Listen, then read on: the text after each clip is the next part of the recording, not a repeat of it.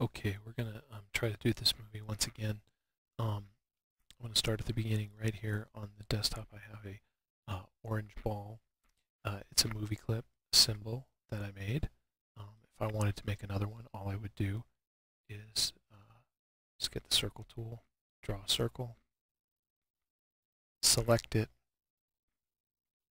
and then do modify, convert to symbol, movie clip, symbol 2, and now I have a new symbol.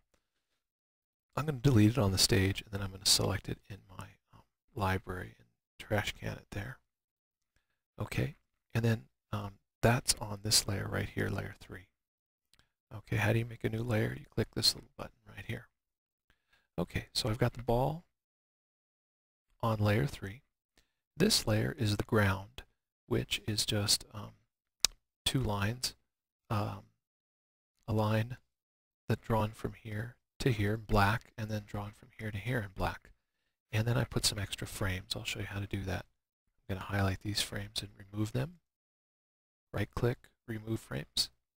And then I'll go out here, select this frame here, hit F5, or right-click on the frame, insert frame, and that insert frames all the way out to 40. Okay, and then the last interesting piece of this, so that was the ball and the ground, and the only thing that's left here, as you can see, is this red line, which is my guide layer.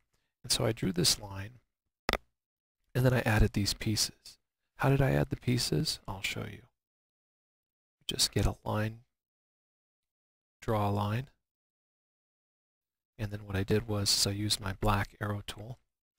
I approach the line. When I get close enough, you'll see a small curve, and then I can bend the line. Grab the end of my line and drag it down to here, attach it, and grab the end of this line, drag it down to here and attach it, and then I can just move this to curve the line. Curve it up and down, whatnot. Okay, and so that's how I created this line right here, using straight lines and then bending them to make the curves. And then the other thing I did was I double-clicked on the little icon here. You can double-click on these little page icons, and that's what I did right here. And I changed it to a guide layer. Okay, and when you have a guide layer, what happens is, let me turn these eyeballs back on. What happens is when you make your movie, the guide layer doesn't show up. Okay, so when we see our final movie, the red guideline will not show up. Okay, this is going to be a bouncing ball animation. So what I'm going to do is, I've got the ball right here. I'm just going to go to the next frame and add a keyframe, F6. Then I'll use the arrow keys on my keyboard to move it down. Now, you can see my ball has movement. I'll arrow it up a little bit higher. And to really get this going the right way, I'm going to use onion skinning, which is this little button right here. Turn that on, and now I can see exactly where my previous ball was. Okay, so I'm just going to move it like that. All right, and then I'll go to the next frame and right-click on it, insert keyframe, and then I'll arrow the ball down again. And each time I'm going to try to arrow the ball, move the ball, instead of dragging it, because I don't want to drag it sideways by accident. Control Z to undo. I'm going to try to make the distance between the balls greater each time. So on the next frame, this time I'm just going to hit F6 on the keyboard and then arrow it forward, making it slightly more than the time before. Now what's that going to do? That is going to increase the speed of the ball as it falls. So each time I'm going to make it move slightly more. And notice onion skinning allows me to see the previous frames. I can stretch this back so that I can see more frames if I want to. And so the next one, F6, and a little bit more. And the next one, F6, a little bit more. And the next one, F6, and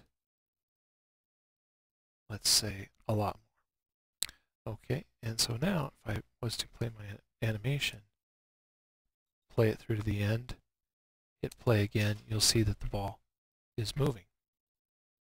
Now, if I wanted a smoother animation, I would need to make smaller steps in my animation, smaller movements. So what I would do is go back and make all of these smaller adjustments. And that's what I'm going to do right now. Just use the arrows on my keyboard to position things. And that way I'll end up with a smoother final product. Notice each time the ball needs to move slightly more than the time before. That way I will have what's called slowing in, where it starts off slow and picks up speed as it travels. So the next frame, F6, and move it forward. And then finally on this next one, F6, and move it all the way to the ground. Okay, so now if I hit enter, we'll see it gets to the ground. Now, so we've learned one element of animation, one principle of animation, and that's in bodies in motion. As they fall, they pick up speed, and that's known in animation as slowing in. Okay. All right, now that we've hit the ground, I'll add another keyframe, F6, except this time I'm going to zoom in on the animation, and I'm going to stretch the ball, and I'm going to squash it. All right, there we are. And this is the first principle of animation, the most important principle of animation, known as squash and stretch. And there we go. And then I'll move the ball in place. Now, what tool have I used to do that? Transform tool right there.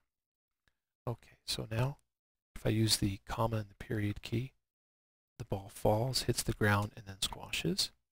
And on the next frame, it's going to do, there's going to be a pressure going in the opposite direction, which will cause it to stretch.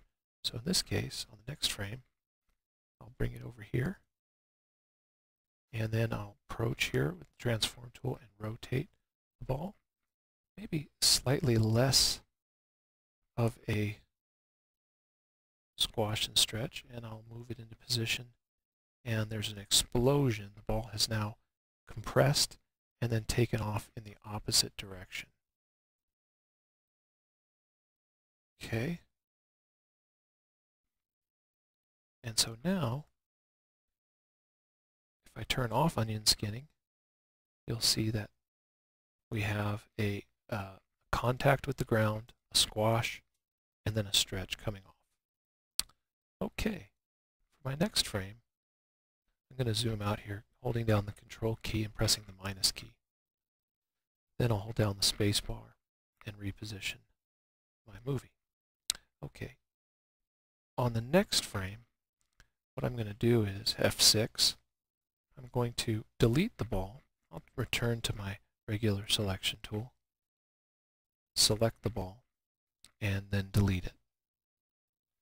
Okay, and then what I want to do is I want the ball to be back to normal size.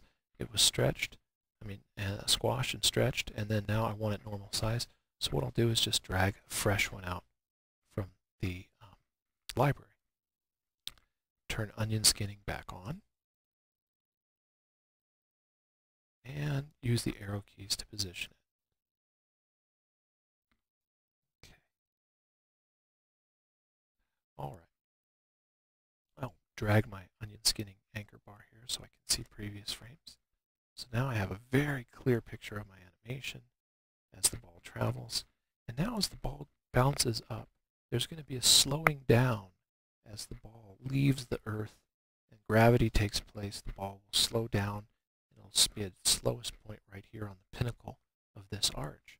So what I'm going to do is I'll put in my next keyframe, F6, and this time use the arrows, and now the motion between balls will get slighter and slighter as the ball gets higher and higher up on its arch.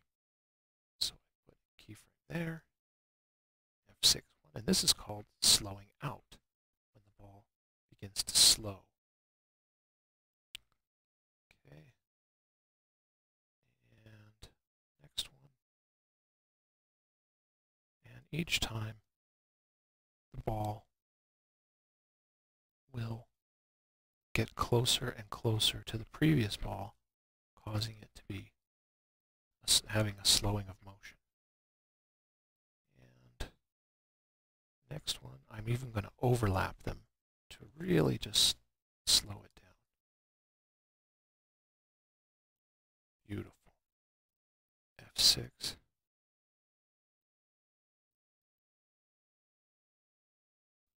And F6.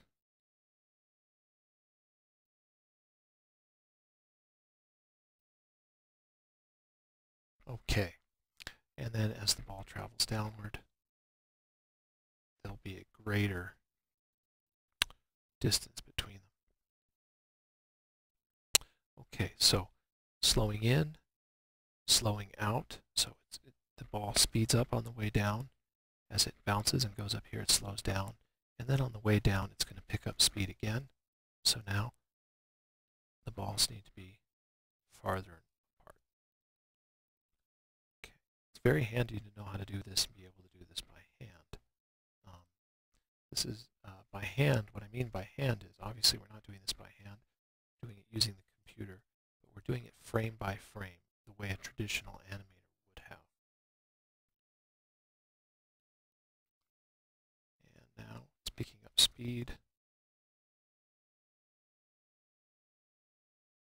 I can always go back to a previous frame and adjust my distances.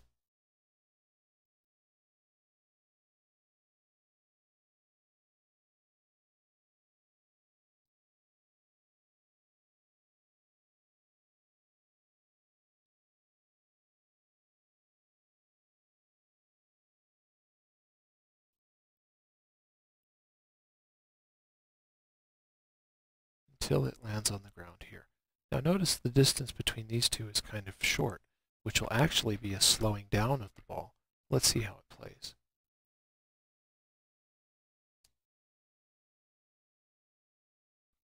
Okay, not so bad, but if I really wanted to make this smooth, what I would do is space these out in a different manner.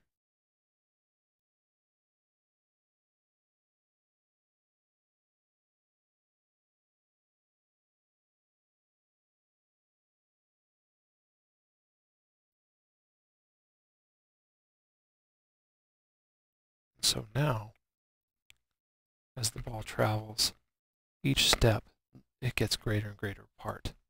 The next keyframe, you got it. It's a squash and stretch frame. Get your zoom tool and squash and stretch. And then use the arrows to move it down. And now you have your squash.